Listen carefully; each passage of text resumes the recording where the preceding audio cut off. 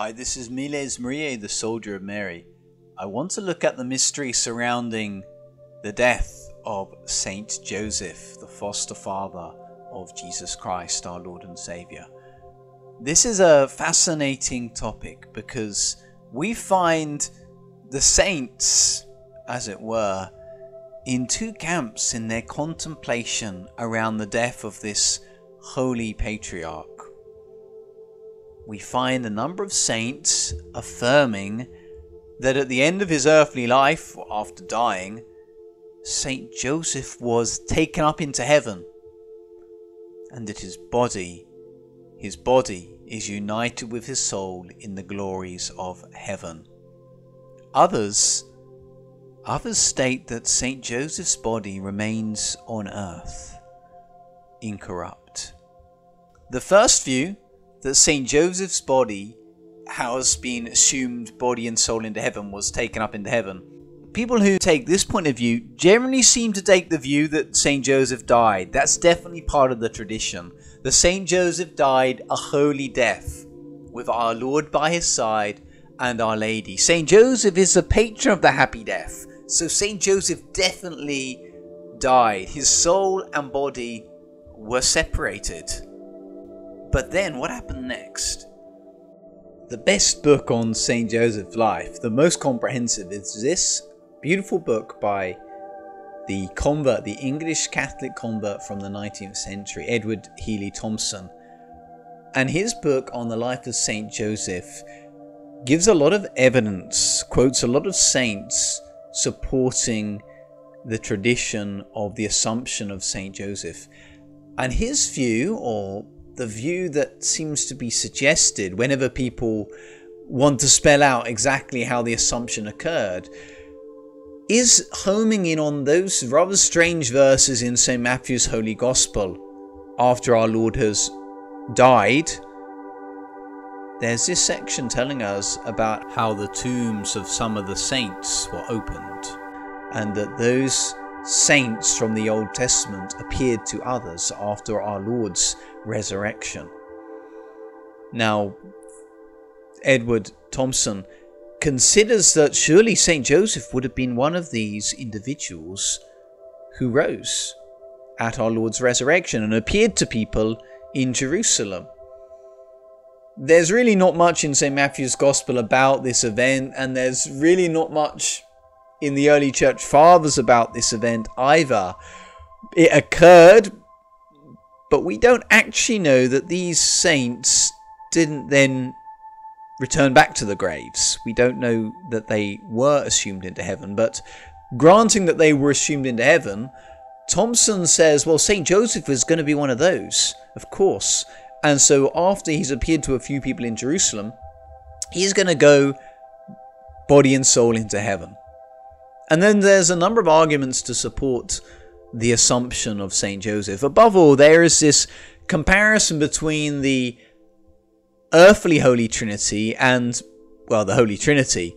The idea is that Saint Joseph, our Lord in his human nature, and Our Lady constituted an earthly Holy Trinity. And so it's fitting, it's right that in heaven, right now, there should be body and soul, our Lord, Our Lady, and Saint Joseph. Then there's another argument which is based on the closeness of Saint Joseph to Our Lady on earth and our Lord, and that Saint Joseph really suffered. He had all the difficulties of being the foster father of the Redeemer, having to do the flight into Egypt, having to be at Bethlehem, and to have the baby Jesus born in the cave. All the losing and the finding of the child Jesus in the temple. The idea is that Saint Joseph suffered a lot and was so intimate to Jesus and Mary on this life, such that, of course, he would be rewarded. It's fitting that he would be rewarded with an Assumption into heaven. And then there's another theory. Joseph was free from sin or sanctified in the womb. But again, that's a kind of theory in its own right that probably needs to be defended. But if Saint Joseph was granted an Immaculate Conception, then it's suggested, well, he would then be assumed.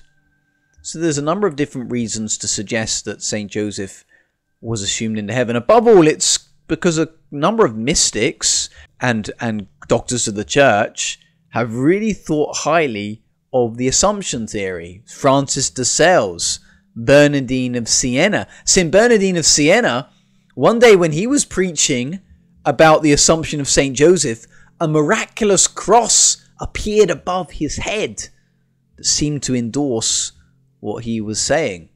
And in recent times, John the 23rd, who has been canonized, he preached that Saint Joseph was assumed into heaven, that it's piously believed that Saint Joseph was assumed into heaven after he died. Presumably at this time in St. Matthew's Gospel, the body and soul were reunited and Saint Joseph was taken into glory.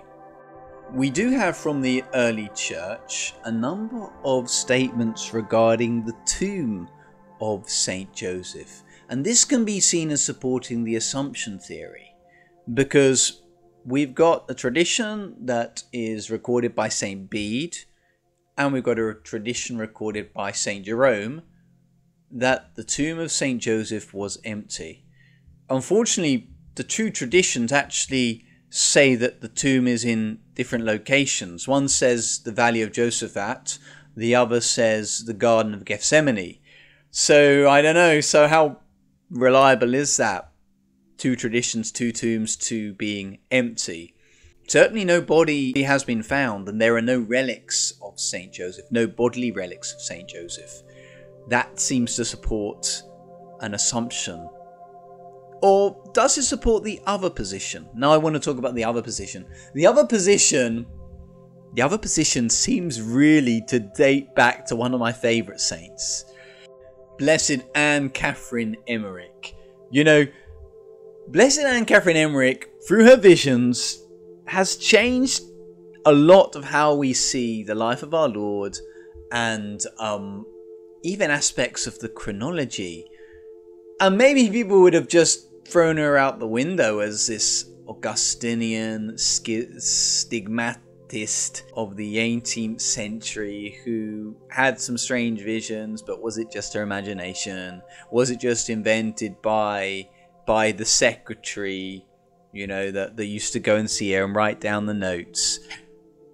But then there was the finding of the Holy House, or we don't call it the Holy House, the House of John and Mary in Ephesus. That changed everything.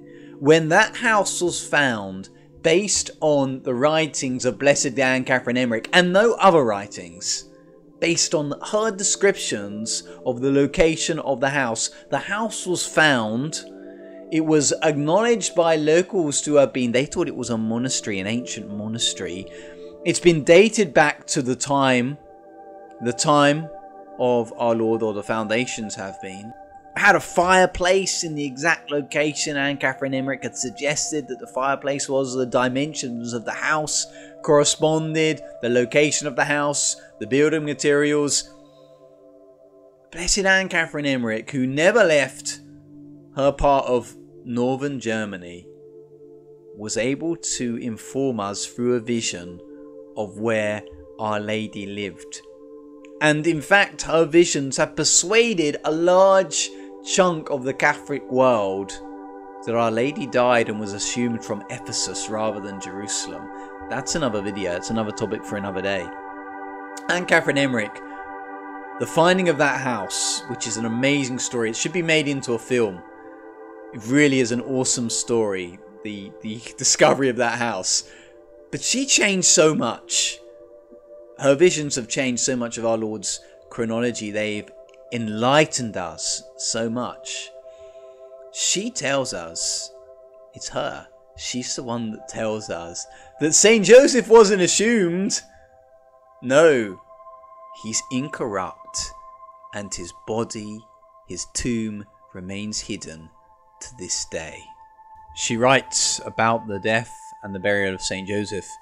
Only a few men followed the coffin with Jesus and Mary, but I saw it accompanied by angels and environed with light. Joseph's remains were afterwards removed by the Christians to Bethlehem and interred. I think I can still see him lying there incorrupt. Imagine that. Imagine that. Buried somewhere near Bethlehem, the body of Saint Joseph. We have one other holy individual telling us this. And this man, I didn't even know about him before researching for this topic. Father Paul Moll, who was an amazing, a bit like another Curie of ours really, or a Padre Pio. His whole life was spent conversing with the saints. He was a Benedictine living in the 19th century. I mean, he had visions of our Lord, Our Lady, Saint Joseph all through his life. The number of miracles he's doing throughout his life, healings, curings, conversions, reading of souls, amazing. There's a book on his life and I was flicking through it. It's really edifying, and the next time I go on a retreat, I'm going to read the life of Father Paul of Moll. He's really awesome. But one of the things that the book contains is another quote regarding the body of Saint Joseph. Father Paul said to a person from Uskamp who had come to see him, I guess for a spiritual chat or something, Father Paul said, "In an ecstasy, a saint has seen the body of Saint Joseph preserved intact in a tomb, the site of which is yet unknown. The more the glorious spouse of the most blessed Virgin is honoured, the sooner will the finding of his body take place, which will be a day of great joy for the Church." Father Paul's saying, to me, it could be that he's referring to Saint Anne, Blessed Anne Catherine Emmerich, who lived before him and is not from a part of the world too far from him. Maybe he even read some of her writings, heard her tradition, her vision regarding the incorrupt body. But the second part, the idea that the body will be found and it will be a day of great joy for the Church, that's something that he's adding to the tradition. I mean, Father Paul Moll has got so many instances in his life when Our Lady's appearing to him, or he says Our Lady appears to him. So many miracles. I know he's not been canonized, but really he's a serious player, and what he says has to be taken seriously also. Let me add a few other thoughts in favour of the incorrupt tradition. I wonder about the tradition of burying the statue of Saint Joseph, which dates back to at least Saint Teresa of Avila. When she was trying to sell a piece of land, she buried a statue of Saint Joseph in the ground, and others have been doing this. You might have done this yourself, and even some people have stumbled across, or not quite stumbled, maybe stumbled, but some people have dug up statues of Saint Joseph because they've maybe bought some land and they want to lay some foundations down for something else, and they find a statue. The statue is of Saint Joseph, as it were, incorrupt, right? So that's interesting. Maybe that tradition of the burying of the statues and the finding of the statues, maybe that, which dates back or is endorsed by Saint Teresa of Avila, who was a great client of Saint Joseph and strongly devoted to him, maybe that supports the incorrupt hypothesis. Another idea is when we think about the comparison with Moses, the holy patriarch, because the body of Moses was buried and it seems like his body is incorrupt. At least that seems to be the suggestion of St. Jude's letter about Satan and the Archangel Michael arguing over the body of Saint Joseph. I think his body is incorrupt. Certainly, the traditions around Saint Joseph tell us that towards the end of his life, he didn't get weaker. He was still strong. He still had all his teeth. They hadn't decayed. That's what a lot of the Eastern legends or fathers tell us about Saint Joseph. And the same was said of Moses in Exodus. And there are some similarities between Moses and Saint Joseph. Both of them dying, as it were, on the verge of the promised land, right? Saint Joseph didn't get to see our Lord's preaching ministry. Joseph dying before the baptism of our Lord, Moses dying before the parting of the Jordan River. Maybe likewise then there's another comparison, another identification in both of their bodies being incorrupt. Why does Saint Joseph's body is going to be found and not Moses's? That's up to Almighty God. Or maybe Moses' body was taken into heaven. One final point is that at Fatima, St. Joseph appeared blessing the world with the child Jesus. But that vision at Fatima was definitely a vision, an imaginative vision that the children received on their retina, on their brains, on their minds. Because we know that because the child Jesus physically no longer is a child. And so it wouldn't make sense for that to be the physical body of our Lord blessing the world. And then an instant later, our Lord appears alongside his mother, Our Lady of Sorrows.